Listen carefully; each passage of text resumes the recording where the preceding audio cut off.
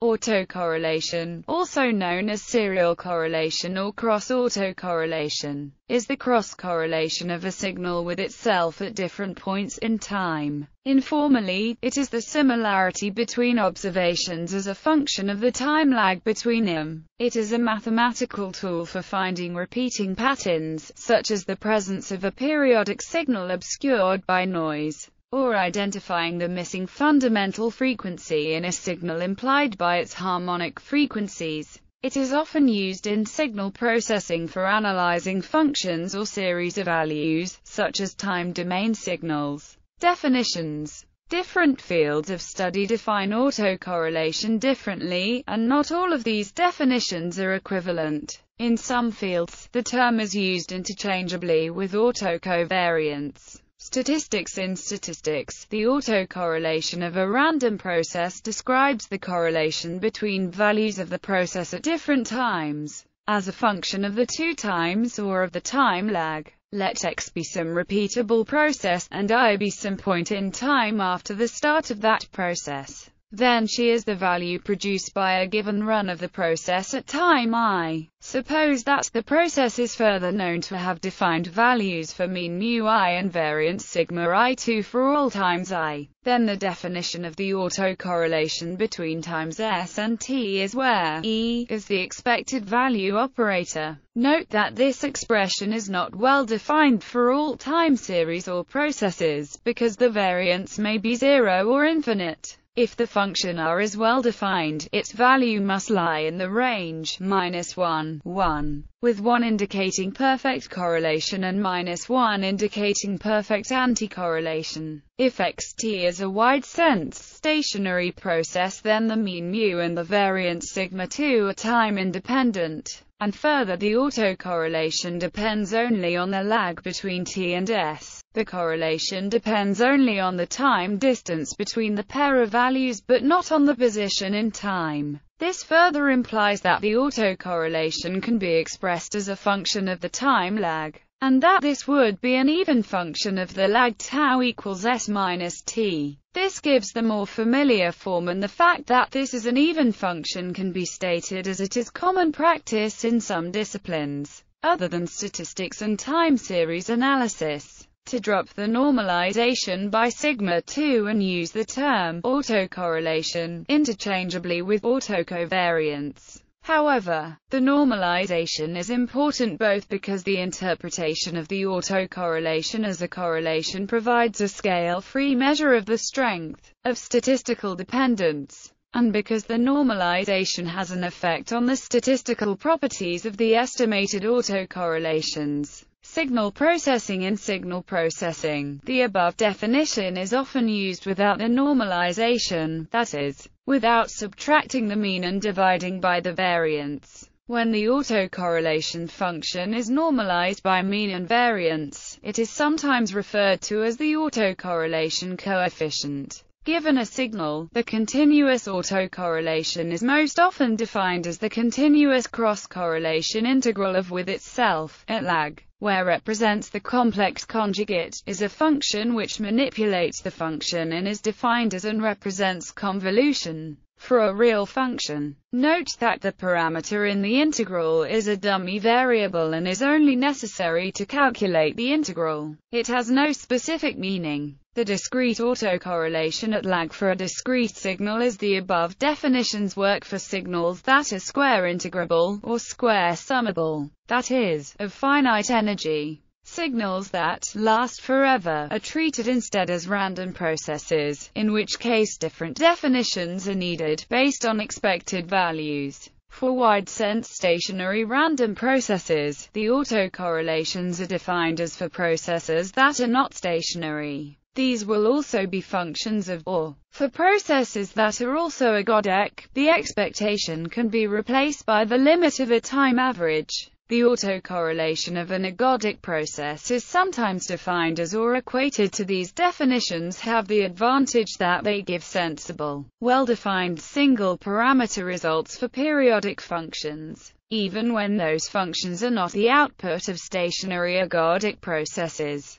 Alternatively, signals that last forever can be treated by a short-time autocorrelation function analysis, using finite time integrals. Multi-dimensional autocorrelation is defined similarly. For example, in 3 dimensions the autocorrelation of a square-summable discrete signal would be when mean values are subtracted from signals before computing an autocorrelation function. The resulting function is usually called an autocovariance function. Properties. In the following, we will describe properties of one-dimensional autocorrelations only. Since most properties are easily transferred from the one-dimensional case to the multidimensional cases, a fundamental property of the autocorrelation is symmetry, which is easy to prove from the definition. In the continuous case, the autocorrelation is an even function when is a real function, and the autocorrelation is a Hermitian function when is a complex function.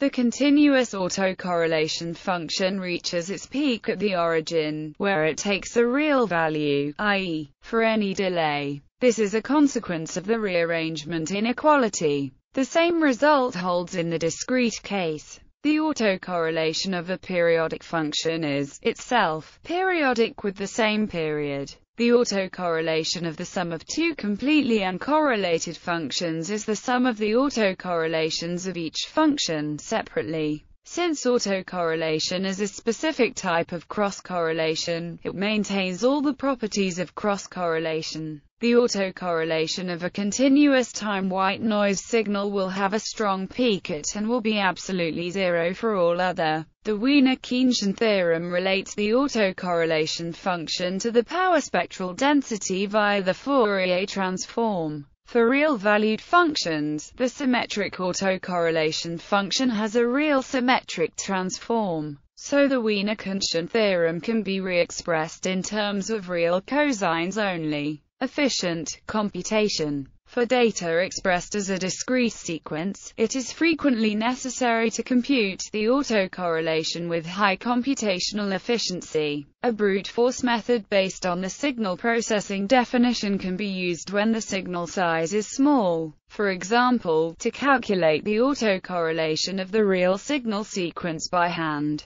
we first recognize that the definition just given is nothing but the usual multiplication with right shifts, where each vertical addition gives the autocorrelation for particular lag values. 2 3 1 times 2 3 1 2 3 1 6 9 3 4 6 2 2 9 1 4 9 2. Thus the required autocorrelation sequences, wherein the autocorrelation for other lag values being 0. In this calculation we do not perform the carryover operation during addition as is usual in normal multiplication. Note that we can halve the number of operations required by exploiting the inherent symmetry of the autocorrelation. If the signal happens to be periodic, i.e., then we get a circular autocorrelation where the left and right tails of the previous autocorrelation sequence will overlap and give which has the same period as the signal sequence. The procedure can be regarded as an application of the convolution property of Z transform of a discrete signal.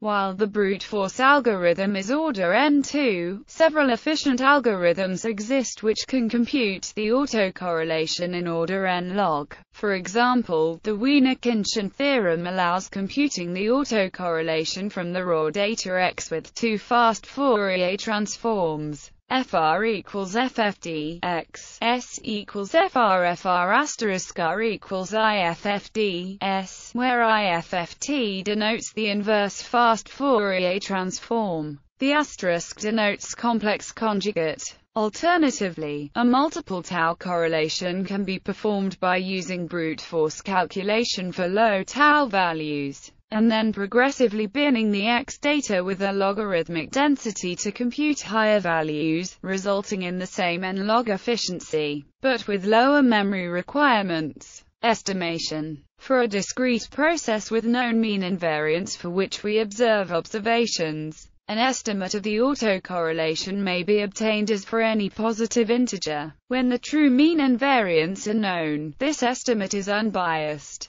If the true mean and variance of the process are not known, there are several possibilities. If n are replaced by the standard formulae for sample mean and sample variance, then this is a biased estimate. A periodogram-based estimate replaces in the above formula with. This estimate is always biased, however, it usually has a smaller mean square error. Other possibilities derive from treating the two portions of data and separately and calculating separate sample means or sample variances for use in defining the estimate. The advantage of estimates of the last type is that the set of estimated autocorrelations, as a function of, then form a function which is a valid autocorrelation in the sense that it is possible to define a theoretical process having exactly that autocorrelation. Other estimates can suffer from the problem that, if they are used to calculate the variance of a linear combination of the S,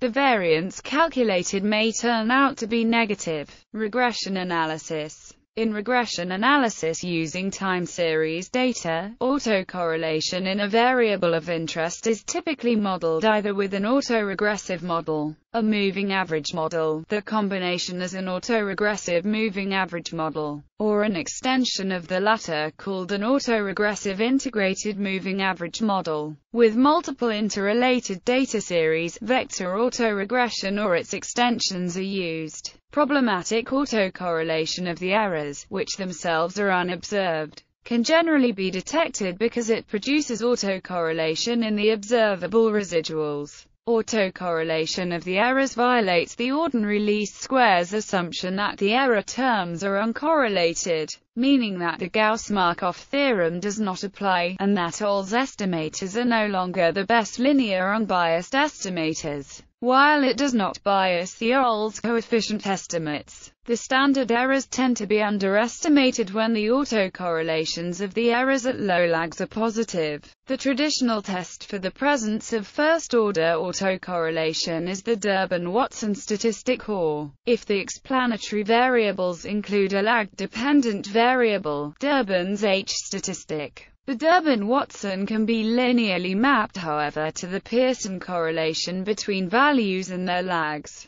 A more flexible test, covering autocorrelation of higher orders and applicable whether or not the regressors include lags of the dependent variable, is the Brugge-Godfrey test. This involves an auxiliary regression, wherein the residuals obtained from estimating the model of interest are regressed on the original regressors and k lags of the residuals, where k is the order of the test. The simplest version of the test statistic from this auxiliary regression is TR2, where T is the sample size and R2 is the coefficient of determination. Under the null hypothesis of no autocorrelation, this statistic is asymptotically distributed as with k degrees of freedom. Responses to non-zero autocorrelation include generalized least squares and the Nui-West HAC estimator. In the estimation of a moving average model, the autocorrelation function is used to determine the appropriate number of lagged error terms to include in the regression. Applications. Autocorrelation analysis is used heavily in fluorescence correlation spectroscopy. Another application of autocorrelation is the measurement of optical spectra and the measurement of very short-duration light pulses produced by lasers,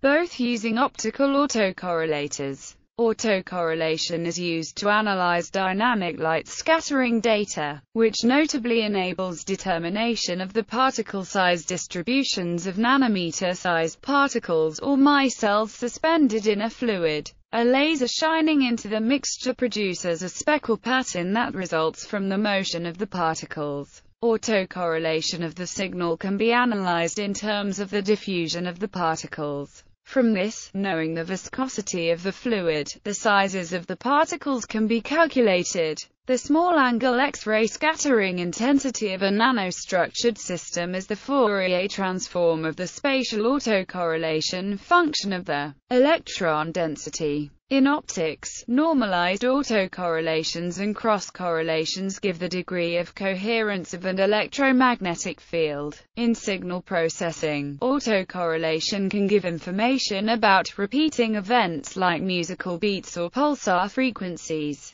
though it cannot tell the position in time of the beat. It can also be used to estimate the pitch of a musical tone. In music recording, autocorrelation is used as a pitch detection algorithm prior to vocal processing, as a distortion effect or to eliminate undesired mistakes and inaccuracies. Autocorrelation in space rather than time, via the Patterson function, is used by X-ray diffractionists to help recover the Fourier phase information on atom positions not available through diffraction alone. In statistics, spatial autocorrelation between sample locations also helps one estimate mean value uncertainties when sampling a heterogeneous population. The SEQUEST algorithm for analyzing mass spectra makes use of autocorrelation in conjunction with cross-correlation to score the similarity of an observed spectrum to an idealized spectrum representing a peptide. In astrophysics,